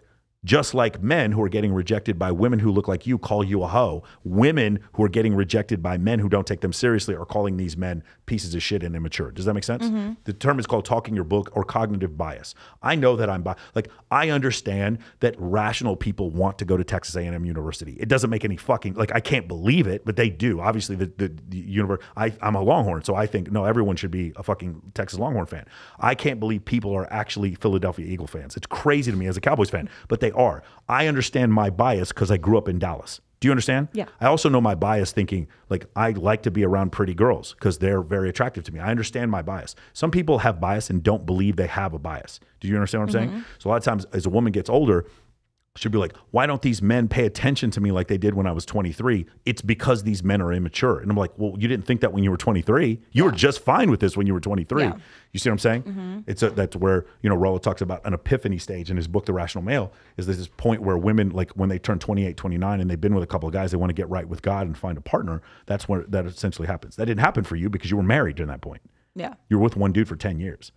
Yeah. Right? So that's essentially what happened. Sorry, we got way off topic, but I love that. I like the discussion. Anytime, any kind of intersexual dynamics discussion with you, I like having with it. I'm sometimes the wrong person for you to have those conversations with because I'm so far on the other side. Well, you're so far on the other side because you're not a dude can't. So again, watch. As soon as I say this, guys are going to get mad at me and be like, "No, that's bullshit." Guys can't guys can't money whip you into a date. Right. Are you engaged now? Or are you married now? Married. You're married. Did you guys get married? How come you didn't fucking tell me anything? Can you show the ring? We'll talk. You married one of my friends and you didn't even fucking tell me? I like to point that out real quick. How fucking cool that is. Thank you, Jesse Preston. This is ridiculous. I can't. Okay, so height does not impress me. Money does not impress me. Material things do not impress me. any of the guy with the higher sex count because he's better in bed. Yeah. That doesn't. Okay. That's not what. So I want to point out, you're saying this, and as soon as you say this, people are going to put the little cap thing, the emoji in there I'm lying. to say that you're lying. Right. And I know we're not going to dox your husband, but I know your husband, and you're telling the truth. I can say unequivocally you're telling the truth, and that will make dudes mad. They'll be like, no, that's true. And I know I've known you, for 10 years now, 12 years, and it's true. I've never seen you run off with some dude because he's rich. My first husband had no job. Yeah. And we dated for 6 months, and I paid for everything. He had to go clean houses with his mom. Yeah. And she would throw him $20 out of the money that she was making so that he could afford to go to the movies with me and do stuff with me without me always having to pay for it. But he had zero job. And then he proposed to me on our 6-month anniversary, and I said yes, and we got married. And he's still no job for a hot minute. Yeah. And even throughout the 11 years that we were together, I made 6 figures. He did not. Yeah. It was never about money. It was never about anything else except for the connection that I had with him. Yeah. And that's, I mean, people can cap and say that I'm lying all they want, but I'm not driven by those things like most women. Yeah, for sure. I would agree with you that most women are driven by needing the higher status and all this, but that's not, I'm the wrong person to talk about with certain things because of that. No, but that's why I like talking to you about it. I think it's interesting. I'm on the other spectrum. Well, you also like aggressively pursue women, which I also think is a very interesting thing to talk to you about. Girls are pretty. Okay, you had a husband. Your previous husband was not cool with you being with other women? Mm-mm. You can go into that? He remember I said to you last time, I asked him, what would you think about if we ever had a threesome? And he started to fucking cry. Like Really? full on, like, why do you want to share me? Oh my God. But after seeing that wasn't the route to take with him, and not to mention that he sexually he wouldn't have been able to handle it. Let's just say that. Okay. He was not in the bedroom. He would have just embarrassed me is what would have happened. Really? So it was better that we didn't do that. But I've always been bisexual. I've always known that I liked women. Mm-hmm. And then the boyfriend after him just was like narcissistic, abusive, crazy. Would have thought of it as cheating just as much as if I would have had sex with a guy. Really? Yeah. For him, like anything was a threat. That napkin on the floor over there, I was looking at it too hard. It must have been because some dude that was really, really hot used it, and now I'm fantasizing about him. That's why I'm looking at that napkin. Like everything was a threat. So that wouldn't have been anything that I could do with that situation. And now my situation is I am allowed and I'm free enough and I'm not judged and I'm comfortable enough where that my partner is okay with me doing those things, and we can enjoy that together. Yeah, most guys would be okay with you doing those things. Being Really? okay with it and being able to handle it are two different things. I'm going to tell you this right now. Not every guy can say, yeah, let's do the threesome, walk in the room and be able to please both women. Because most guys, and then that would be it. That would be it. And they'd be like, oh, shit. I didn't know what you were saying. Now I understand what you're saying. Not everyone would be able to handle for sure. it. Yeah. So the fantasy might be there. And of course, guys are going to be like, yeah, but then you're going to embarrass the both of us. And that is one thing I will not tolerate. So I have a question for you. So I know a lot of women who are bisexual that get into relationships and are afraid to have threesomes because they think they're going to get replaced, or they see the other women, they're jealous of the other woman. How do you compartmentalize that? Yeah, have you seen girls before? It's like they're either a unicorn, so they go into with another couple, or it's a situation where they had a threesome when they were fucked up on Molly, and like it didn't mean anything because the guy wasn't their guy. Yeah. So they didn't have a problem with it. So they enjoyed the threesomes. Then when they get into a relationship, they don't want to do it with their man, even though they were comfortable with doing it it when they were single. So yeah. you are They aware weren't of what I'm invested. talking about? Yes. Can you talk to me Everyone about- said that to me. When I had talked about this with my first husband, everyone's like, you think that a threesome would be fun because it sounds fun, but you should only do it with someone you're not invested in, someone you're not actually dating. Can we get a group shot? It is fun. Put your thumbs up. It is fun. Let me tell you right now, it is fun. I'll let you 10 know. out of 10 recommend. 2 thumbs up. Would recommend. I'll let you know when I get tired. I'm 45. I'll let you know when I get tired. It's only fun if the people in it are actually bisexual. Yes. Because if you get a drunk Well, no, girl I will and say- tell her like, hey, we're going to hook up with this girl tonight. And she's like, and she does the whole, and pretends like she's eating you out or pretends like she's hooking up and she's not really. And you're just sitting there watching 2 people hook up and taking turns. That's not really a threesome. Yeah. And that's not as fun. And do me, like, hold on, zoom in real close, okay? Shower. If you're about to have a threesome, clean yourselves. Everybody in the party, everyone participating, soap. I would have a shower before the threesome. Have you ever done that? We all have a threesome Yeah, yeah, shower, yeah. and then everyone's that's foreplay. Everyone's needs to. That's make foreplay. sure But all sometimes it doesn't work out that way. all your furry places or ball places, whatever, need to be clean. Hardwood floors. Yes, for sure. They need to be clean, like you could eat all them, or But no, I don't navigate through threesomes with the mentality of being replaced. And this is a newfound epiphany of mine. If my relationship with so-and-so, with so-and-so, with so-and-so, with so-and-so, it doesn't matter. If it doesn't work out, I'm okay. That was for me a big thing. I spent my whole life. You're saying if you have a threesome with a dude, and because the dude had a problem afterwards and left with the other girl, you're fine with that. I'm okay. Yes. Okay. If my relationship, threesome or not, doesn't work out for whatever the reason is, I'm okay. Yes, that makes sense. That's a good attitude. Yeah. But always having this like thing, like what happens if we break up? What happens if this? What if I go here with him? And what if he meets so and so? Or what if he goes out with his boys and then he cheats? Listen, if he's gonna do it, he's gonna do it. Yeah. If he's capable of doing that to you, whether you're around, not around, whatever, you have to be okay with if something doesn't work out, you being single. Last Thursday, Brandy Anders was in here, and she was talking about the times that she had threesomes, and after she'd have a threesome, she'd like break up with the dude because she wasn't attracted to him anymore. And I was thinking, from my standpoint, it's like, well, at least I know now. I wouldn't be that mad. I'd be like, well, at least I know now. You know what I'm saying? Like, she would get mad after doing it. She would lose attraction for the guy after she had a threesome with him. And I'm like, well, if I did that and the girl lost attraction for me, at least we know. That sounds like a trap, does it not? I mean, it's a trap, but I mean, it's like if I meet a girl and she's the girl of my dreams, but she hates cats. Sorry, I'm not getting rid of my cats. So is she warning them like, hey, this is what's gonna happen? No, she said, but she's done it twice, and in the 2 times it's happened, she's completely lost an interest in the guy afterward. So what she's looking for is for a guy to be like, no, I just want you. And that would make her feel better. I don't think it matters one way or the other. Like, I think for her, when she's had a threesome, because she finds women attractive, that in the 2 times that she's done, I think she said 2, it may be more than 2. That after the morning after, she's no longer attracted to the guy. That I feel like that would only happen to me if I witnessed him do something that we had already pre-discussed. Like there's certain things that you're just not okay with. In every threesome arrangement I've had, we've had rules set where like, you're going to do this with this girl, but I'm the main girl and you only do these things with me. And every one of them, it's been like that. Yeah. I think I have 2 rules? Don't cream pie her. Don't cream pie her.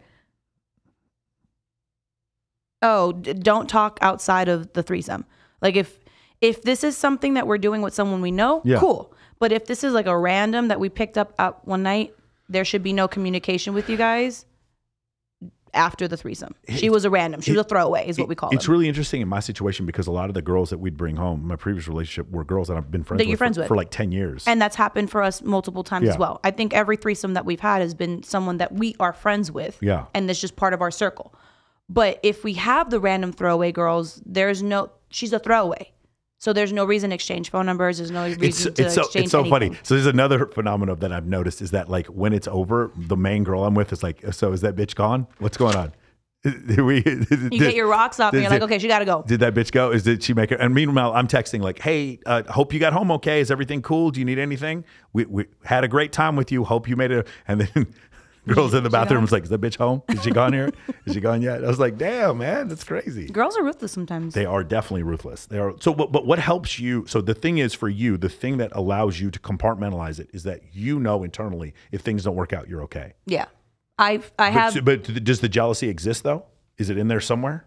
I can't think of any time that I've ever been jealous in the relationship. The only time that I will ever show what a guy would consider being jealous is if you're doing something inappropriate.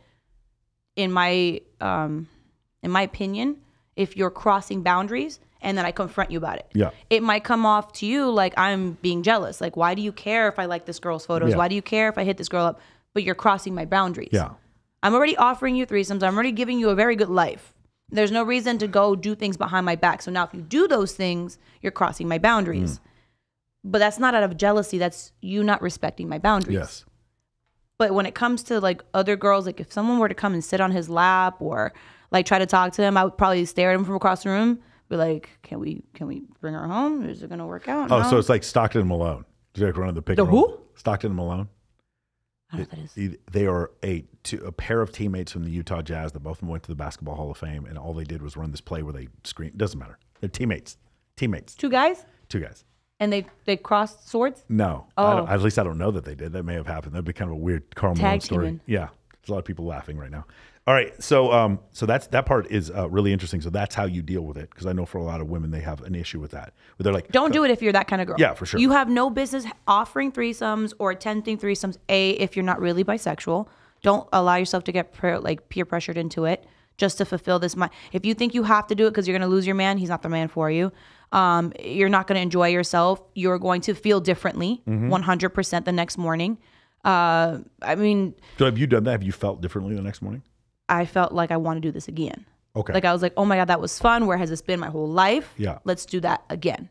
But I've never looked at either one of the two people and been like, what the fuck? Yeah. Again, I only did it with someone I trusted. So here's another thing. I've heard this reaction frequently as well, which is the girls, like the first time I did it, I was nervous to see my man with another girl. I had no idea how I was going to feel. And I had that feeling too. And then every girl says the same thing. Like after it happened, I was so turned on by it. I wanted to do it all the time. I've never had a single girl other than Brandy who didn't say that she was jealous of the other girl. She was just not attracted to her dude anymore. Other than Brandy saying that, every other girl was like, yeah, after the first time I did it, it's like I wanted to keep doing it. I had this idea built in my head like for my entire life. Like, oh my God, what would it really be? Is it really just a fantasy thing? Or if it actually went through with it, would I still feel the same? And the very first time that we did it, I said to him, like, I don't know how this is going to feel for me. So we're just going to have to take it like little baby steps. And I was just like, yeah, go. The first 5 minutes, I was revving through it and then wanted to do it again. But yeah, there is those moments where you don't know how you're going to feel.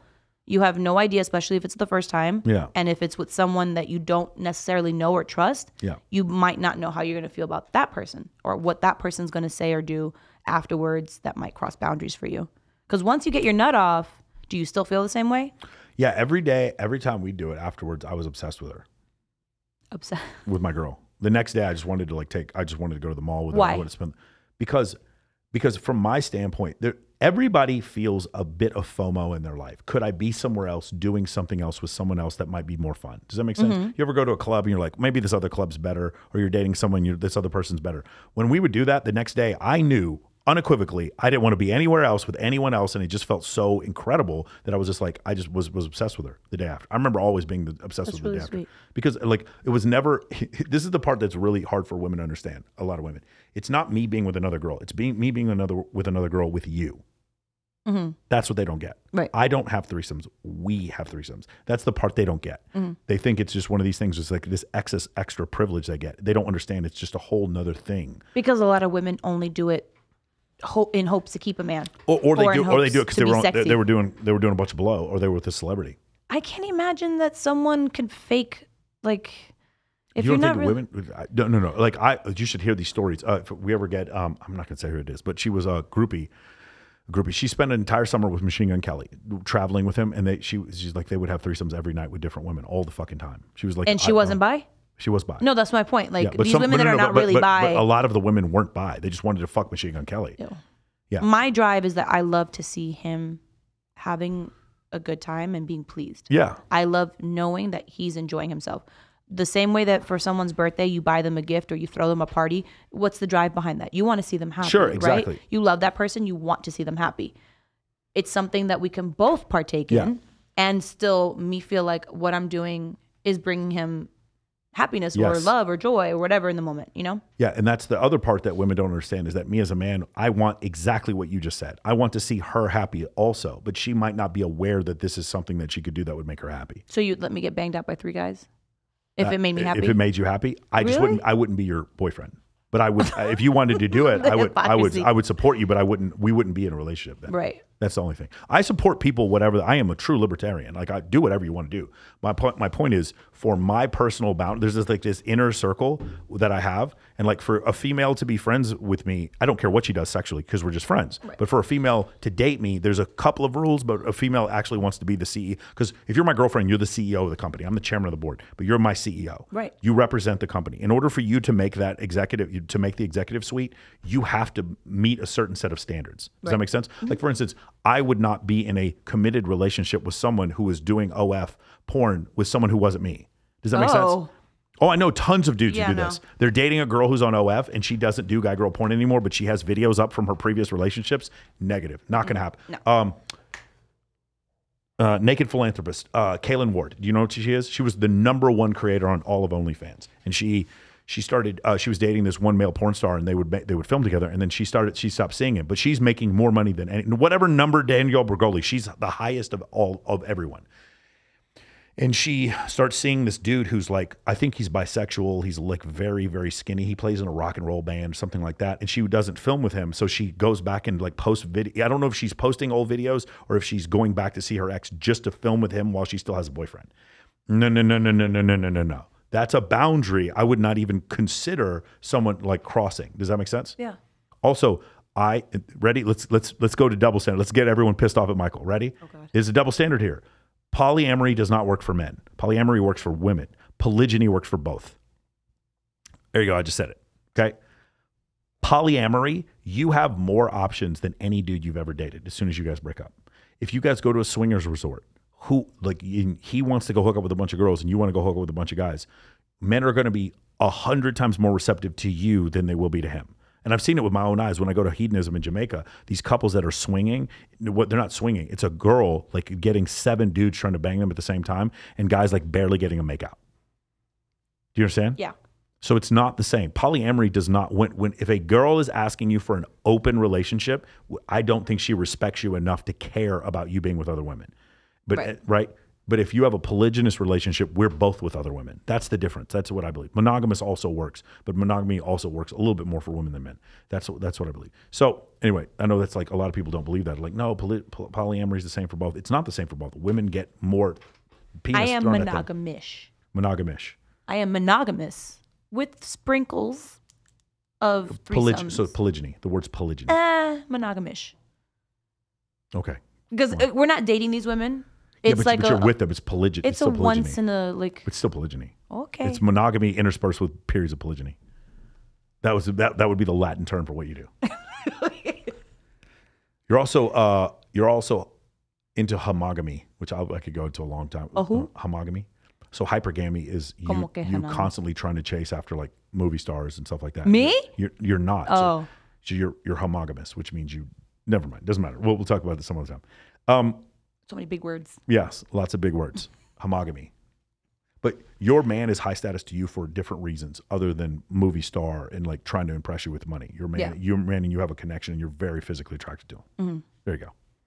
Big dick helps, but good. There we go. Mm-hmm. It helps for sure. Mm-hmm. All right, here we go. So here we go. The other thing I want to talk to you about, the old days with 14.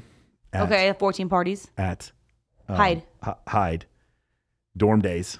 What's dorm days? Do you remember at Hard Rock where they would rent out entire floors? Oh, you never went to dorm days? Never even heard of that. Every club had their own suite inside of Hard Rock.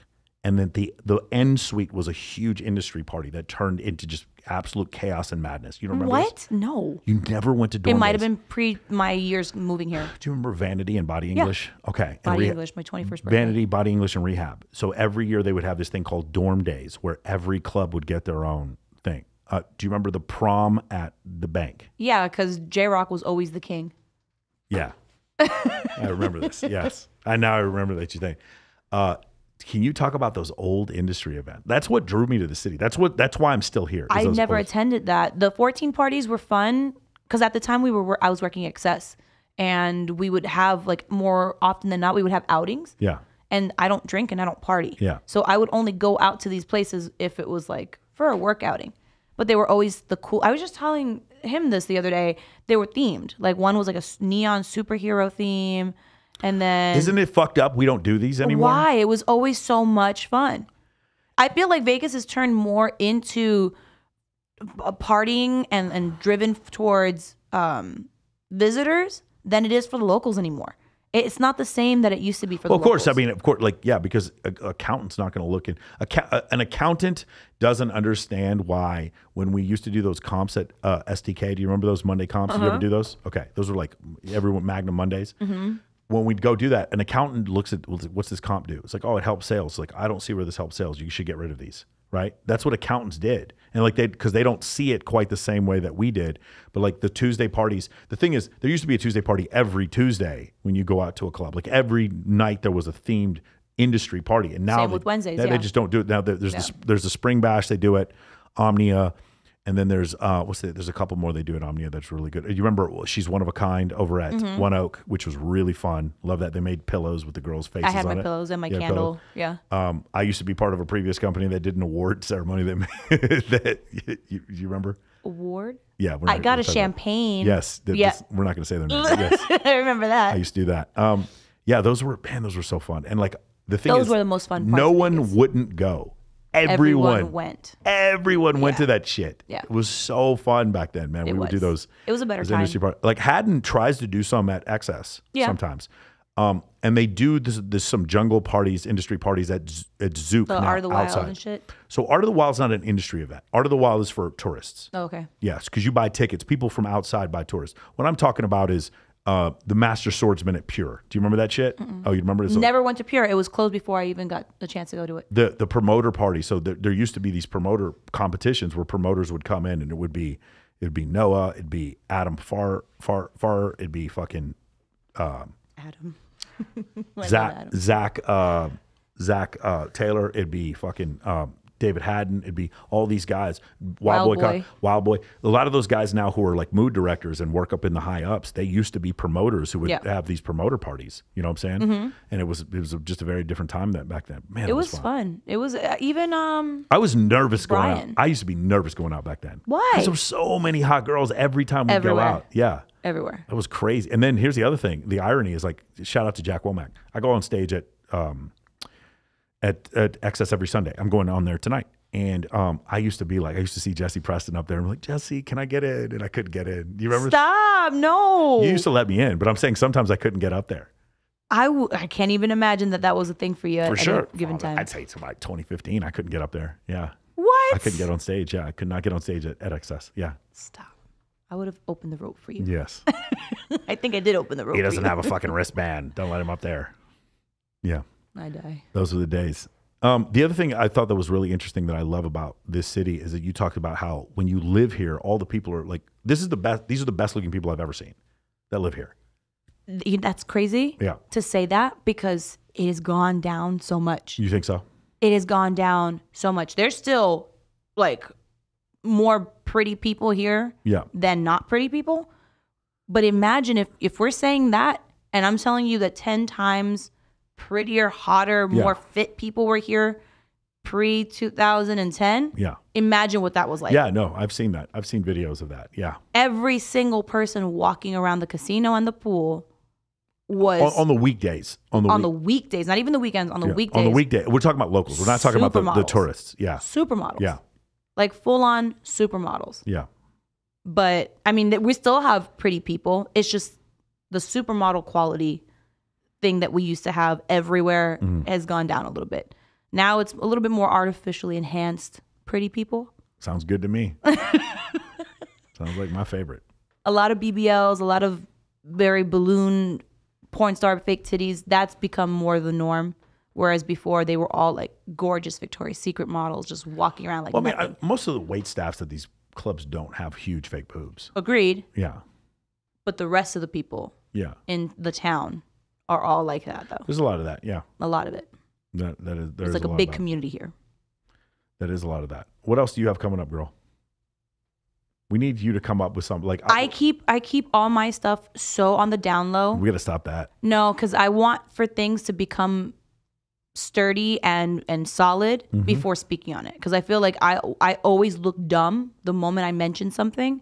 And then it doesn't pan out that way or it doesn't pan out at all. Yeah. I would just rather speak on things when I've got something really solid for somebody. When I saw you like going back and forth with Sterling Cooper, I was like, man, you definitely need to have a show.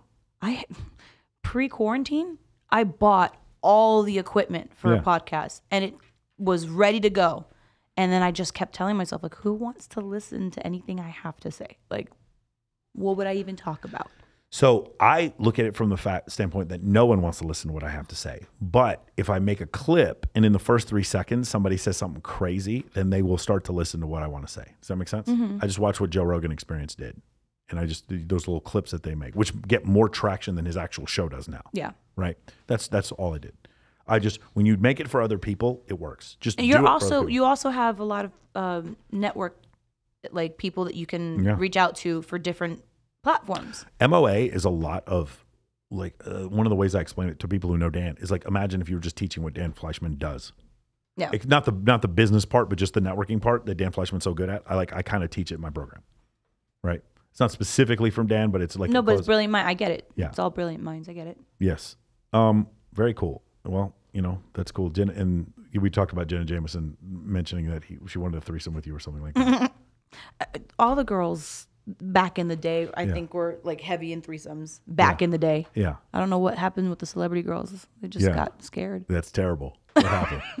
Megan Fox can reach out to me. Yeah, and she can come join me. Let's talk. Megan was she just commented earlier on the show. Megan, make sure you hit her up. I'll give you her number. She can come anytime she wants. For sure. Yeah, man. I mean, I guess you think that she's getting heavily sexually satisfied by Machine Gun Kelly in his pink dress? You think that's working out for her? Again, unpopular opinion. I think it's hot. Yeah. There's a fine line between a guy being a sissy and a guy being comfortable in his sexuality. Yeah, I think it's the first actually when I watch. Yeah. I'm okay with a guy that's comfortable. I should watch the interviews. I think it's the first actually, to be honest. So why would she be with him? I think because I've met some women that are very much into that type of metrosexual guy because they had previously dated someone who was extremely aggressive and alpha. And they need something less threatening. That's exactly right. And because they like to put things in places in men's bodies, they enjoy doing that because it emasculates men, and maybe that's why they do it. So we're getting pegged on the weekends. I didn't say that, okay. But I'm saying that's something that I've seen happen before. Okay. Listen, if it's a ploy to sell more records, go get it, bro. Get those millions. But like, if this is, I see the pictures of them, and I feel like there's an extreme sexual chemistry. I do, but I think it's going the opposite direction than what you think. Oh, she's the aggressor. Mm-hmm. Yeah. Mm-hmm. I could see that. Yeah. That's kind of hot too, though. I think she has some chafing marks right here from the strap on. Never mind. Sorry, my bad. Yeah, that's it. It's just like it's just my opinion. I just thought like when I see that, what it looks like to me. Have you seen the study? This is crazy. I'd love to have your opinion on this. This idea that when women take birth control, it ramps up their estrogen levels, and it causes them it makes your body think you're pregnant, so you don't have. So you don't get pregnant. So you don't get pregnant. And in doing so, what's happened is the hormonal birth control. There's been some studies on this, and they're inconclusive. There's something is happening. These women take this hormonal birth control, and when they do so, they become less attracted to super masculine features. And when they get off the birth control because they want to have a baby with their new husband, then they get off the birth control and they look at their like weak chin cuck boyfriend, and they're like, "Oh my God, what did I do?" And then we have a 53% divorce rate. Do you think there could be anything to that? I have never heard of birth control making you bisexual or not bisexual. More attracted to a man with feminine qualities. No, less attracted to men with masculine qualities. That's what I'm talking about. Never heard of this. Yeah, look up the studies. I'm just curious what you think. And I would be curious to see what Megan Fox is on. That's all I'm saying. That's all I'm saying. And canceled. There you go. You're going to get in trouble. I definitely am going to get in trouble. Jesse, where can we find you when you get your accounts back? Well, for now, it's just at Jesse Preston X_.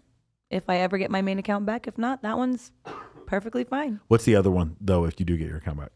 Jesse Preston X. Oh, just with no underscore. Yep. Awesome. And do you have any plans are you going to start a podcast? Is there anything else that you're going to do? I will if you'll come on it. Of course I'll come on. You'll be my first guest. I'll come on. We swapped virginity. Yes, we did. Yes, we could do it. Yes, I'll do one. I want you to do one and then ask a bunch of like hyper technical questions that you barely understand and like just see how far you can push me. Yeah. It's like, okay, let's do it. Okay. Now what about the possibility of alien life having a wormhole and being able to come here to like just go as far in that direction? That just made my eye twitch. Just go far. Just push it to the limit. To where, no, I'm not giving you any warning about what we're doing. Break my brain. Be like, well, had Washington not crossed the Delaware, is it true that the Revolutionary troops probably would have won the war anyway? Shit like that. Just go as far in that direction. Should Truman have dropped the nuke? Idea that space is not space, but it's actually another form of water, an ocean. All right, so it's not because there's no matter up there. There's very, very, very few molecules. We know it's in space. if like people, if we've put objects in space and watch them freeze or die or whatever, like we know it's hard vacuum. So we know it's not water. Mm-hmm. Does that make sense? Mm-hmm. Water is 2 hydrogen atoms and 1 oxygen atom fused together. I was watching a TikTok with a theory that from our perspective, what we see is all blue in the sky in the same way that when you look down at Earth, all the water is blue, and the way that things move in space and the way things move underwater. Yeah. So if you watch the Star Trek, it's called a ship. It's not called a spacecraft, right? It's called a ship or spaceship. And the reason why is because it is more like a navy, the way a flotilla would work in space. Rather than an Air Force. An Air Force uses air, like actual oxygen, in order to control, manipulate, and control flight. In space, you don't have that. Everything is done by thrust. There's no air to push against. Does that make sense? Yeah. So in that case, because you would be floating, yes, it would be like space in that case, and you'd be encompassed in like these massive ships, and you would have a captain. Yes. Whereas in air, you don't really do that. Air, there's a limit to how big airplanes can be. About the size of a C5. It's about as big as they can be. Why do you know that? You can put 2 tanks inside of it. That's about as big as you can get. So that's why it would be different. But no, it's not. I understand fundamentally. You understand why the sky is blue? The reflection? No. Yeah, a lot of people think it's a reflection from the ocean. It's not. You can stand in the middle of the desert in Africa and it's still blue. The reason why it's blue is because there's this stuff in the atmosphere called ozone, which is O3. It's 3 oxygen atoms together to make 1 O3 molecule. And when ultraviolet light hits the O3, it breaks up into O1 and O2. The O2 is what we breathe. We breathe O2. We don't really just breathe straight oxygen. We breathe O2.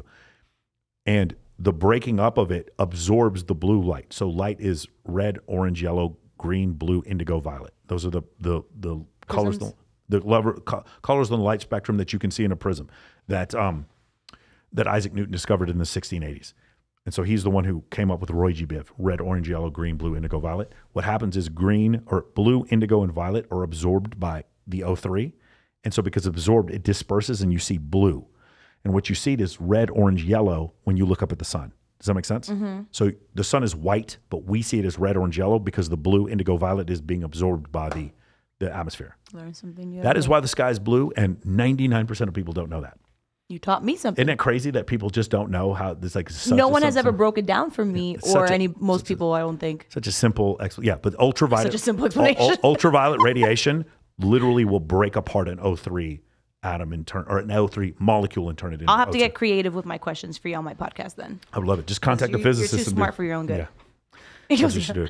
All right, this is my favorite. I'm glad to have you back on. You're my first guest. I think you're 76 now. And this is episode 76 or 77. Oh my God, I thought you were saying I'm 76 years old. I was about to backhand you with my big ring. For 100, I was thinking about just having my brother on.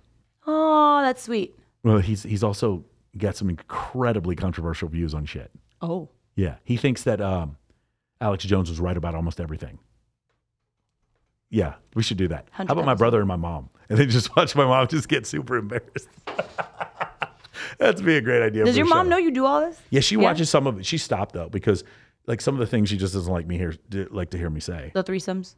It's not the threesome stuff. It's just that like she still like lives in this Old Testament belief of how the world is, you know, and like being a medical professional, she was a nurse for a long time. I can at least get her to the point of I'm a Christian, but I can at least get her to the point of natural selection. Like at least get her to the point of evolution. You do believe in evolution, Mom? Yes, I believe in evolution because she was a nurse. It's very hard to be in the medical profession and not believe in evolution. Right. When you see that all mammals have like. But it's contradictory of your religious beliefs. Yeah, I mean, but we didn't. Here's one of my favorite ones.